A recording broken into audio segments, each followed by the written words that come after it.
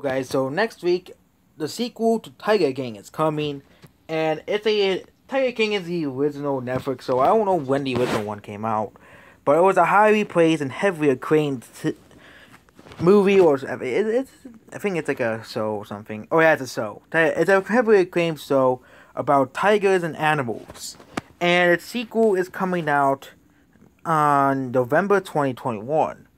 But specifically Wednesday, November 2021. Next Wednesday, not this Wednesday. This Wednesday, Clifford the Big Red Dog is releasing. But yep, Tiger King is also a very controversial movie because of its lawsuits and stuff. But other than that, this movie is coming out. But considering it's a Netflix movie, it probably will not come to Blu-ray. And considering the fact that Criterion does not put out movies like The Tiger King on Blu-ray, there is some hope for this movie coming on Blu-ray, but it's a very, very tiny bit of hope.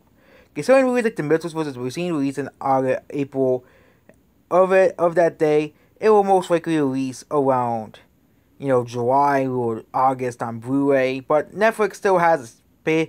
But The Mitchells vs. Machines probably barely got out on Blu-ray. It probably took Sony a lot of convincing to put that movie on Blu-ray and DVD to get that to have people have a physical version to watch. And yep, that's basically about the Tiger King, and that's basically about the video. Goodbye.